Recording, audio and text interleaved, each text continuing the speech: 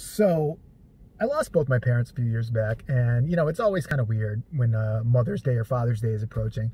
Father's Day is approaching, so lately I've just been thinking about my dad a whole lot. So I thought I'd make a video about him, since I still, even in his death, like to tease him and make fun of him, because my dad was funny and didn't know he was funny. I don't know, everybody and their mother says that about their father. Like, my dad was a riot. No, my dad was seriously freaking funny and had no clue as to why it was. Maybe I'll give you a little insight. So, I don't know, like, basically my dad, Mexican, born in Texas. I mean, he didn't like hop over the border or anything like that. Was a Mexican who just seemed to despise every race, including his own.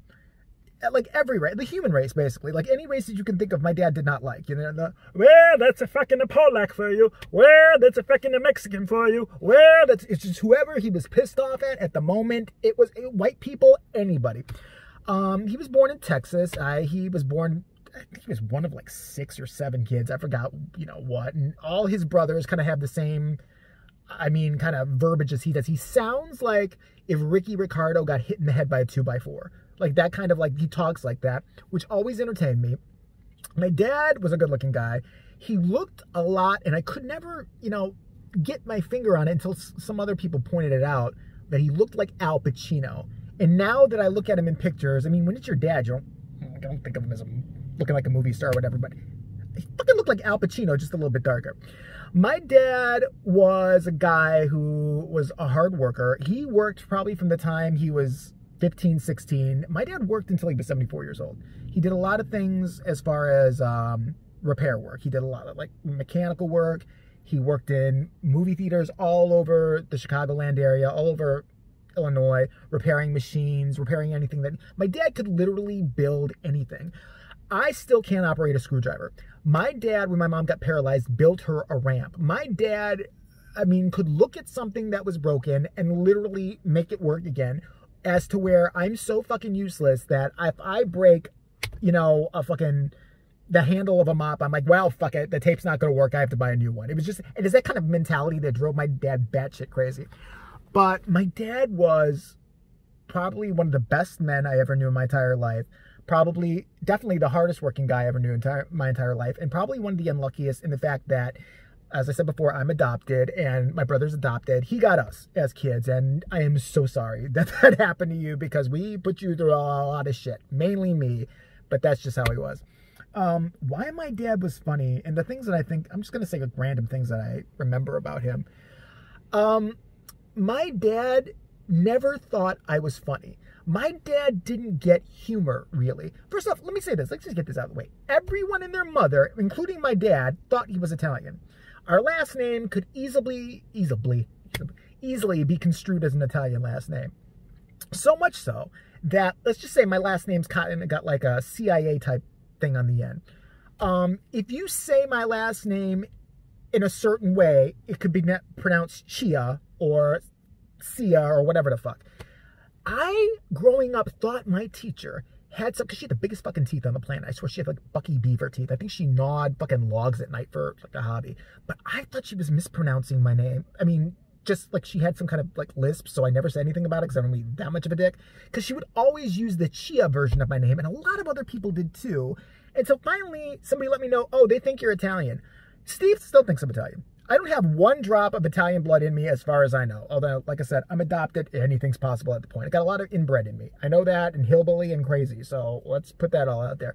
But as far as 23andMe says, 0 Italian. My dad thought he was Italian. My dad used Italian phrases. You capisce? You capisce? And he used this one that I didn't even think was a real thing, called affinable. Affinable. For years, I thought my dad was just having a stroke. Whenever he would just look up in there and go, affinable. It would be like, let me use an example. You're using a screwdriver or something like that, and it slips out of your hand and then jams like into your aorta for some bizarre reason, some Final Destination way that it would never really happen. Like some kind of horrible thing happened. Affinable. I found out, not even that long ago, I found out a while ago that it is something in Italian, but it literally means to go somewhere, like to, literally to go to hell or to go to something.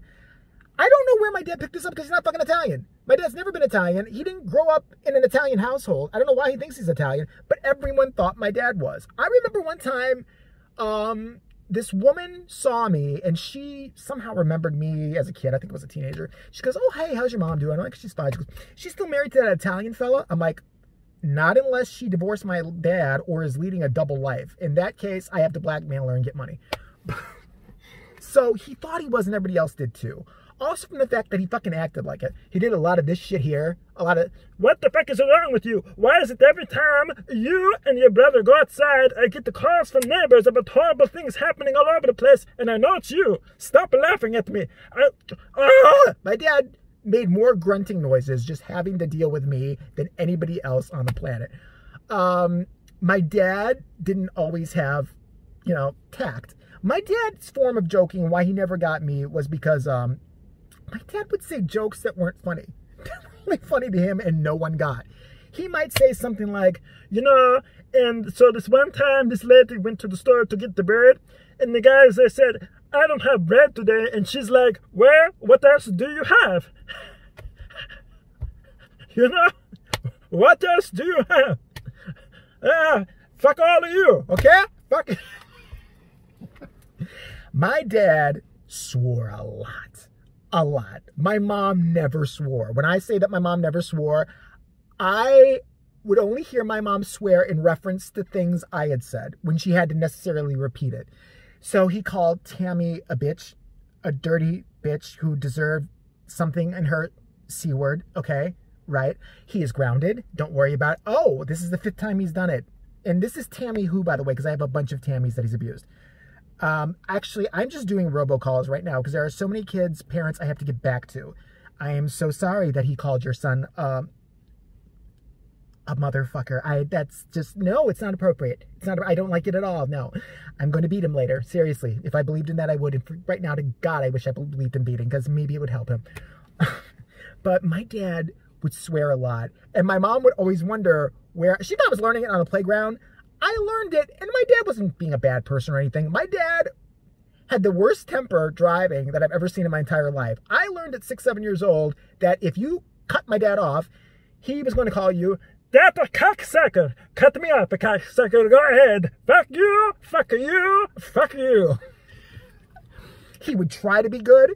My dad would scare the shit out of me because up until the time I was in my 20s, if you got up next to him and gunned your engine, he was racing you. And I would have to remind my dad that he was driving a fucking station wagon. Sometimes we're going up against a turbo car. Sometimes we had my cousin, who was like my sister, and my brother in the back seat, all of us who were terrified. I have cousins from Oklahoma, to this day, remember being terrified of driving with my father because we were going somewhere and someone cut him off.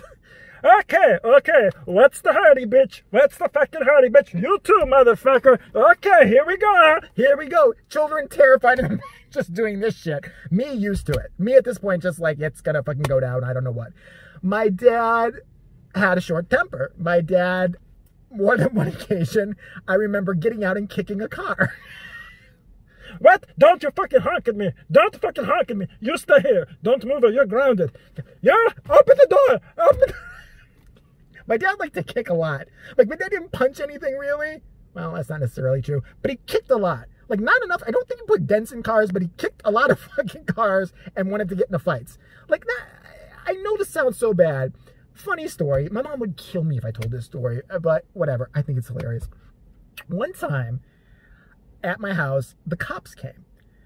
And the police came, and I don't exactly know how, maybe they traced through the plate or something. They were looking for a Mr. Last name of me. Naturally, my mom's like, oh God, oh my God. And my mom was handicapped. My mom was like, you know, paralyzed and stuff like that. A lot going on. That poor woman went through so much. She was like, oh my God. Necessarily, right away, they get me. They think it's me. The cops are there looking for somebody with that last name. It's for me. I'm shoved towards the front of the door. What? They're like, was he driving a certain car and did he get out? I wasn't even driving at the point. I'm like, no, what? They're like, she's like, well, I'm sure he did something else. Take him anyway. But I remember my dad then going, okay, I fucking did it. What? He called the police like a pussy? Like a little fucking a pussy? He cried? Did I hurt his vagina? He didn't really say all that, but he was like, what? Guess I fucking did it. Turns out what my dad did was he was mad a cab driver had cut him off and then maybe gave him the finger, and I don't know if he tried to hit my dad or not. My dad thought the appropriate response to that, which actually I still think is the appropriate response to that, is to get out of the car at the next light, walk over. Do you remember the thing called the club that you'd lock your steering wheel with? Yeah. He took that and broke the windshield out while I was in the car, and then thought he was going to walk the fuck away and that nothing was going to happen. I guess in his old school mind, that was how he settled shit, and police didn't get involved. But with me, if I did something remotely close to that, my dad was not going to have me, you know, do monkey see, monkey do. If I gave the finger to another kid and my dad said, get your little ass inside, get your little ass inside. Who do you fucking think you are? Who do you think you are? Don't you give me that. Don't talk it back to me. Oh, he's talking it back to me. My dad lost it so bad with me one time. It was the only time. My dad never hit me or did anything weird like that. My dad chased me from the basement all the way up into the room. I'm not sure what he was going to do. But I remember being on his ass so much, being so annoying and so obnoxious and so horrible that he just lost it. He literally lost it, dropped whatever he was doing. Chased me. I'm the fucking, like, I think he probably would have killed me. It would have been justified at that point. But, so a lot of times when I would make a joke that my brother thought was funny, even my mom would chuckle at about him, he didn't understand it, and he would always look at me, and he said this more than anything he ever said in his life to me. There's something wrong with you. There's something wrong with you. What's so funny? What's so funny? He never got anything that was funny. Like, literally, you could tell, I don't know, somebody could slip on their ass right in front of you, end up in a puddle of tar for no apparent reason, even though there's no puddle of tar there, and start going, ow, there's a rock that went up my anus at the same time. I would be laughing. Other people would be laughing. My dad would look at us like we were fucking Martians and go, what's so funny? What's so funny? You have problems. What's wrong with you? You know, this is something screwy in your head. You have to say that shit too. You know, you have a screwy in your head, okay? You have a screwy in your head. There's something wrong. You're crazy. Anybody ever tell you that? Yes, you on a daily basis told me that. But at the same time, I know my dad cared deeply about me. I know my dad cared deeply about my brother, because as much as me and him butted heads, which was a lot, because we were very different personality types. I remember one time, and I'm proud to tell this story, I was sitting with a friend who was black, and I had a black friend. I was so cool. No, I was sitting on my porch, and I was having problems with my neighbors, some of it probably my own. I was not like I said, not a good kid, got that. One of my neighbors really didn't like me, but he was also a racist. And my friend was sitting with me on my front porch, which was a townhouse complex. We all kind of shared a courtyard. And I remember him coming up and telling my friend, because he was mad at me for some reason, to get out of the courtyard, get out of the seat that was next to me on my own porch, and to get out of there because they didn't want any black bandits there. I'll never forget that as long as I live. And this is the 80s. This is like the mid-80s. And I remember being horrified and seeing how my friend who was black, how it deflated him, it dehumanized him. And listen, my dad had a lot to say about everybody, but I'll never forget my dad coming out of the house. I went in there and told him, you know, what he did. My dad, this was a friend of my dad's for a while. My dad took a deep breath, went outside, and went up to this guy and said, what the fuck is your problem with my son and his friend now? What the fuck is your problem with my son and his friend now? And everyone else all around, all the other neighbors, shut the hell up.